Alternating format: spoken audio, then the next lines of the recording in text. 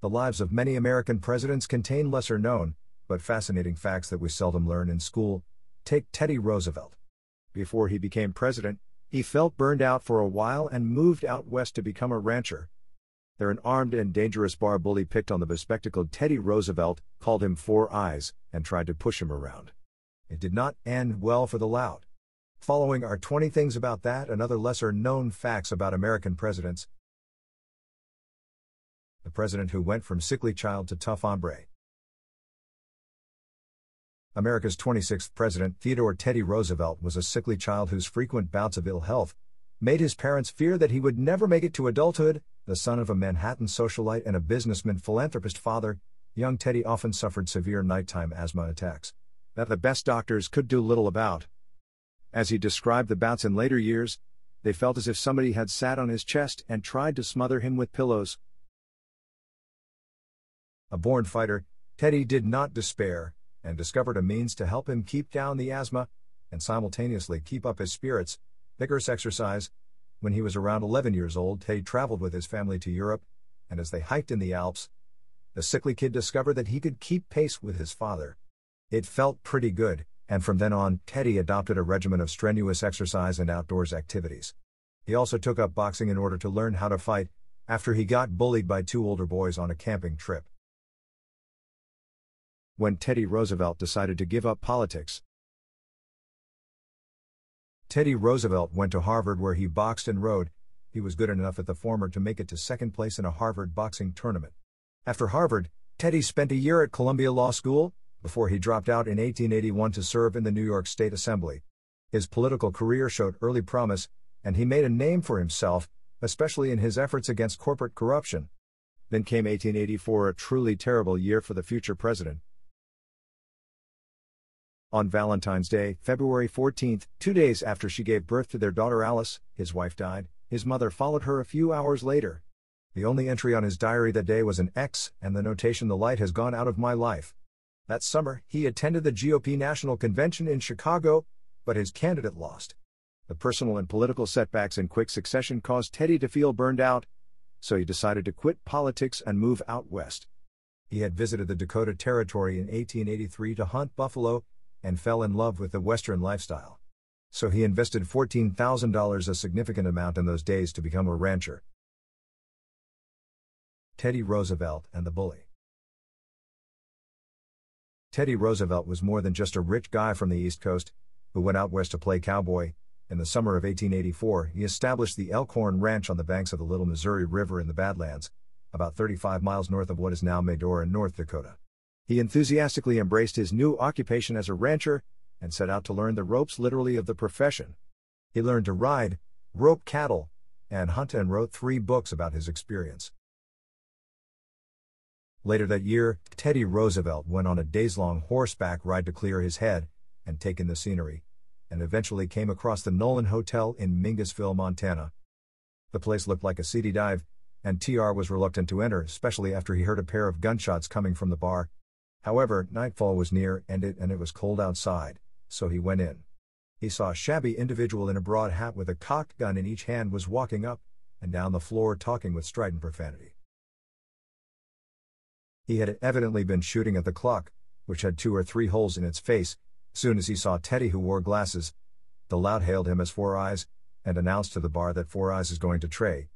The future president tried to play it off as a joke, but the loudmouth followed him around. As seen below, it did not end well for the loudmouth. Teddy Roosevelt's bar fight.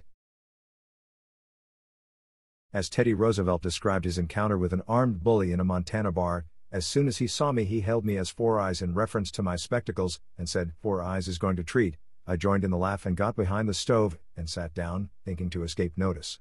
He followed me, however, and though I tried to pass it off as a jest, this merely made him more offensive, and he stood leaning over me, a gun in each hand, using very foul language. In response to his reiterated command that I should set up the drinks, I said, 'Well, if I've got to, I've got to,' and rose, looking past him. As I rose, I struck quick and hard with my right just to one side of the point of his jaw, hitting with my left as I straightened out, and then again with my right. He fired the guns, but I do not know whether this was merely a convulsive action of his hands, or whether he was trying to shoot at me.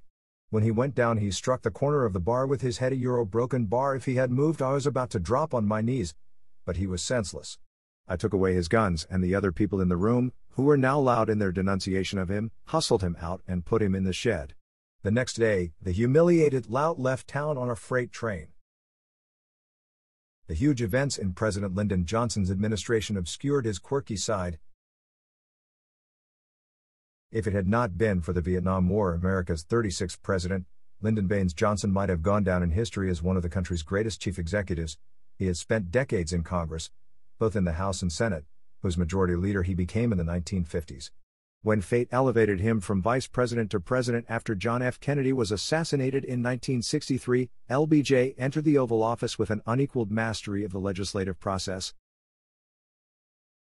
He put that expertise to good use, and pushed through landmark legislative accomplishments, such as the Civil Rights Act of 1964 and the Voting Rights Act of 1965. Both Medicare and Medicaid also began during his administration. Had Vietnam not derailed his ambitious Great Society program, LBJ would probably rank alongside Franklin Delano Roosevelt as one of America's most transformative presidents. The disastrous war in Southeast Asia and the great legislative accomplishments loom large in LBJ's public perception. They obscure as seen below the lesser-known quirky and sometimes seedy side of the man. The intersection of LBJ's humor and his amphibious car. LBJ liked to depict himself as a good old boy, and in many ways, he really was a good old boy. That is, there was nothing simple about the smart as a whip Lyndon Johnson. One way the good old boy side came out was in his humor. Not subtle salon or New Yorker type quips and bon mots, but down-to-earth and quite often earthy jokes and pranks, the darker the better. One of his favorites was to convince guests, whose numbers included important foreign dignitaries, that they were about to die. He pulled it off with his Amphicar, a West German vehicle, that was the only civilian passenger amphibious automobile to ever be mass-produced. About 4,000 were made, and President Johnson was the proud owner of a baby blue one. When LBJ visited his Texas ranch, he often invited people down to spend some time with him as his guests. While there, the host would often take them for a drive in his Amphicar, without telling them what it was. As seen below, he would then convince them that they were about to drown. One of President Johnson's favorite practical jokes was to convince people that they were about to die. As President Johnson drove guests around the Texas backcountry in his Amphicar, when he came close to a lake or pond, he would suddenly pretend to have lost control of the vehicle. Then, to the terrified guests' consternation, he would drive straight into a body of water. As the car splashed into a lake and the terrified passengers screamed, and perhaps soiled their pants as their lives flashed before their eyes, Johnson doubled over with laughter. As one mark of the practical joke described the experience, the president, with his secretary Vicky McCammon in the seat alongside him and me in the back, was now driving around in a small blue car with the top down. We reached a steep incline at the edge of the lake, and the car started rolling rapidly toward the water. The president shouted, "The brakes don't work. The brakes won't hold. We're going in, we're going under." The car splashed into the water. I started to get out. Just then the car leveled and I realized we were in an Amphicar. The president laughed. As we putted along the lake then, and throughout the evening, he teased me. "Vicky, did you see what Joe did?" He didn't give a damn about his president. He just wanted to save his own skin and get out of the car. Then he would roar with laughter. Lyndon Johnson was obsessed with his Johnson. Another lesser-known fact about President Johnson is that he was obsessed with his Johnson, not as in he could not keep it in his pants. He could not, in more ways than one, but that is not the point. LBJ was always eager to let those around him know that he had an unusually large male member. That would not have sat well in the Me Too era. A competitive womanizer, LBJ often banged the table and bragged that he had more women, by accident, than JFK ever had on purpose, whenever people mentioned his predecessor's numerous affairs. Today, the sheer number of predatory assault allegations LBJ's conduct invited would probably force a presidential resignation, at least if he was a Democrat president or a TV1. From early on, Johnson was notorious for creepy mannerisms that skeeved out people, especially in Capitol bathrooms. If a colleague entered while he was at the urinal, LBJ would often swing around, with his private still in his hand, and whirl it around as he hooted, "Woo-ee. Have you ever seen something as big as this?" Johnson would then begin to discuss pending legislation, even as he continued to brandish and shake his Johnson. The man simply had no humility when it came to his manhood, which he called jumbo. President Johnson liked to work his Johnson into every conversation. LBJ was earthy in many ways. In an alpha male ritual of primacy assertion, he obliged aides, both male and female, to take dictation as they stood in the door of his office bathroom, while he urinated or defecated. Even on the floors of the House or Senate, Johnson would often rummage away extravagantly at his crotch, and frequently reach through his pockets to better position jumbo so its outline could show beneath his pants. He constantly tried to work size boasts into conversations, as a clip from the LBJ tapes, which recorded a phone call with his tailor illustrates. Another thing, the crotch down where your pants hang, it's always a little too tight, so when you make them up, give me an inch that I can let out there, because they cut me. Johnson had a special nozzle installed in his White House bathroom, and had it positioned so it would shoot water directly at his privates while he showered. He refused to listen to arguments from the White House staff that the installation of the special nozzle would require a great deal of plumbing work, and insisted that it be done anyhow. As President of the United States, he of course had his way. As he told the staff, "If I can move 10,000 troops in a day, you can certainly fix the bathroom any way I want it." Abraham Lincoln could probably kick your butt. Abraham Lincoln, with his craggy features, lanky frame and stovepipe hat, is probably America's most recognizable chief executive, well known for many things, as the great emancipator, as the president who successfully navigated the United States through the Civil War, and as the author of the Gettysburg Address, recited by kids on school stages to this day.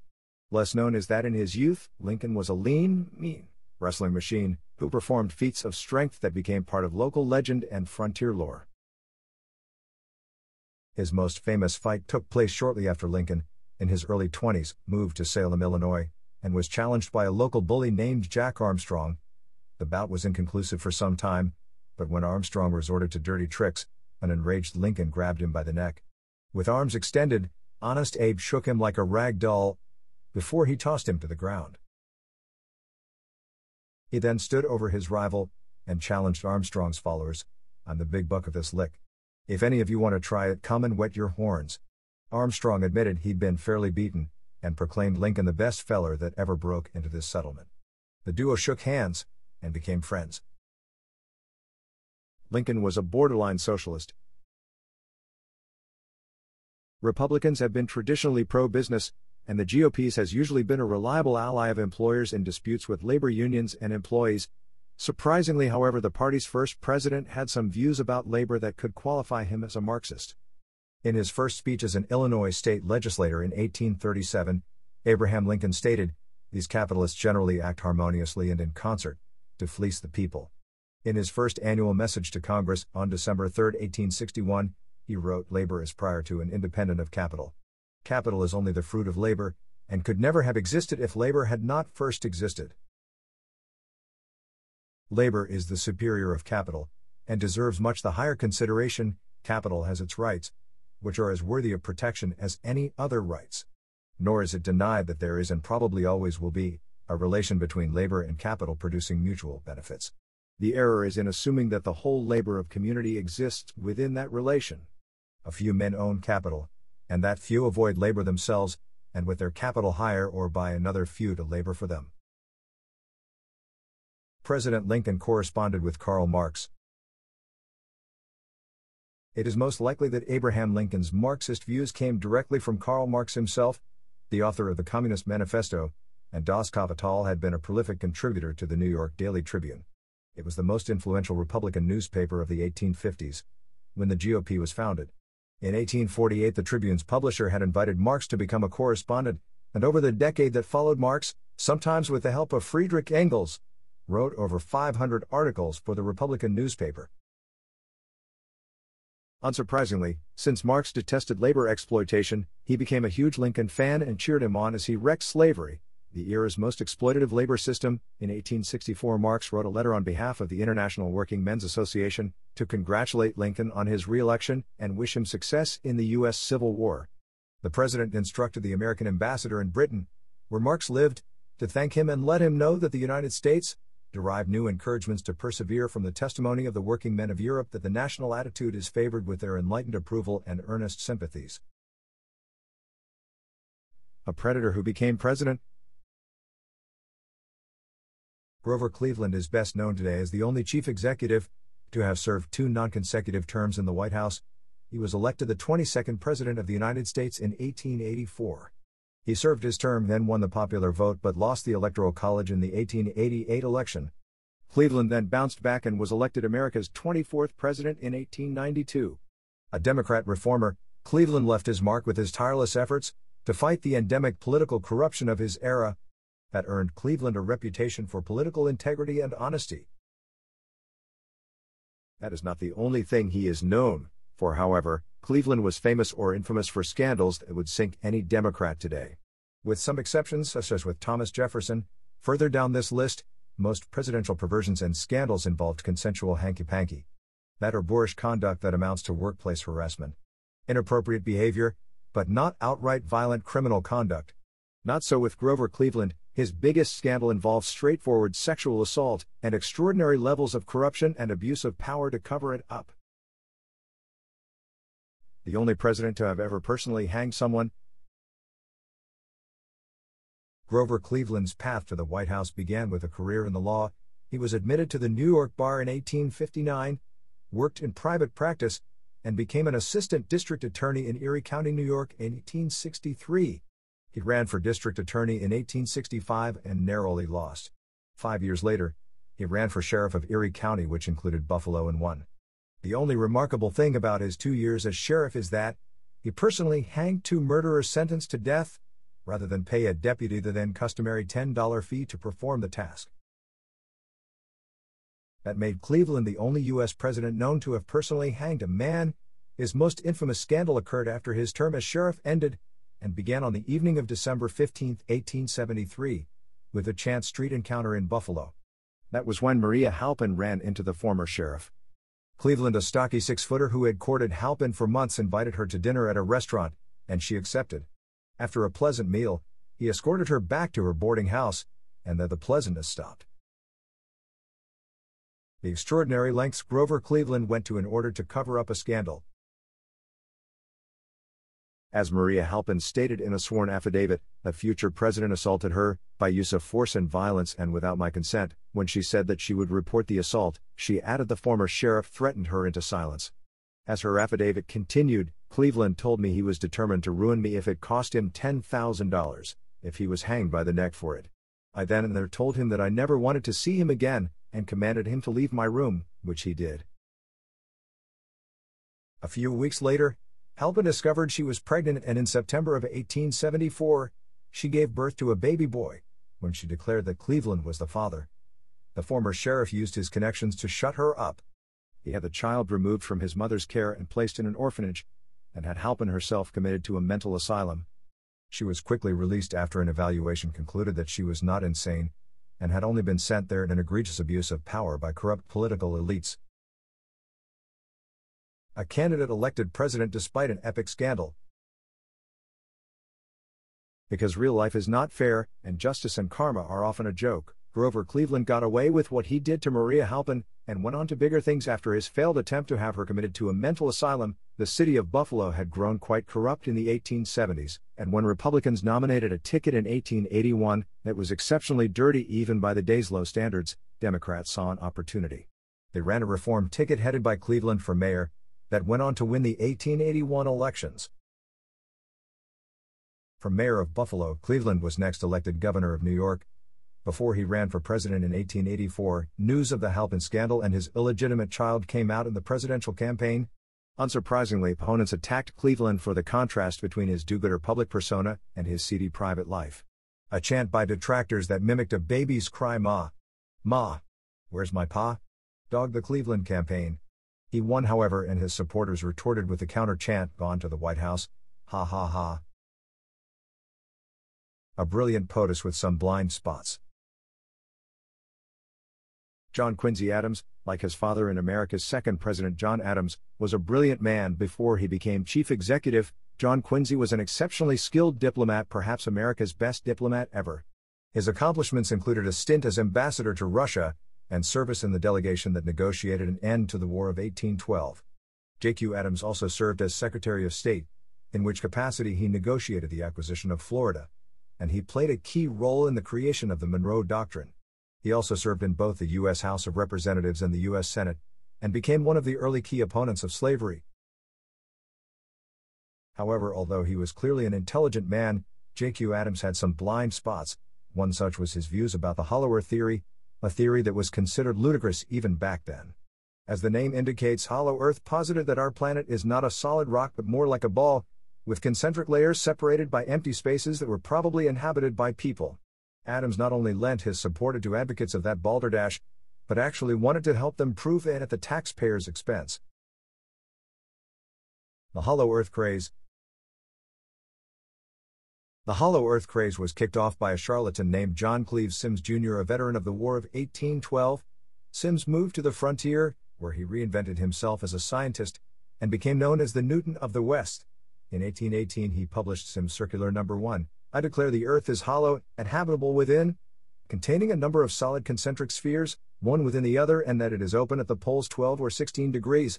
I pledge my life in support of this truth, and am ready to explore the hollow, if the world will support and aid me in the undertaking. Each concentric circle supposedly contained a subterranean world, and all of them were heated and illuminated by a sun-like object at the center of the planet. Sims then hit the lecture circuit, and lobbied the government for an expedition to the poles, where he claimed the entrances to the hollow Earth's interior were located. Educated people laughed off the idea, but it was taken seriously enough by many, and John Quincy Adams lent his support to the proposed Sims expedition. Indeed, he promised to do just that in his successful 1824 presidential campaign. The President and the Mole People.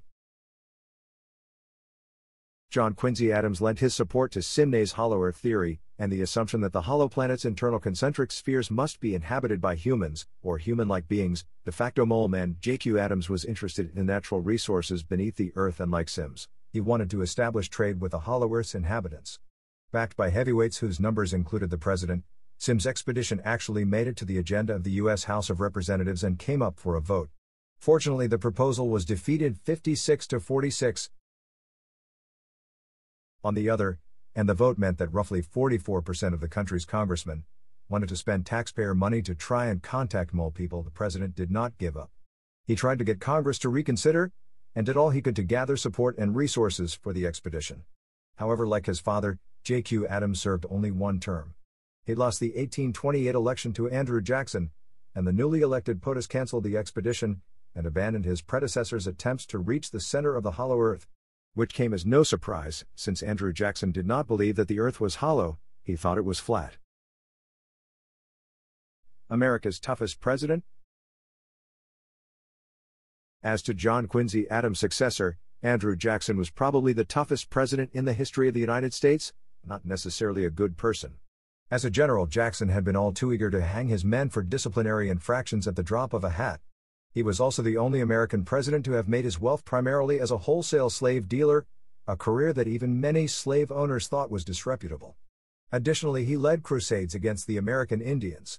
All of that horrid behavior and morals aside, we begrudgingly admit Jackson could kick butt and take names. And in his era, that could take a man quite far.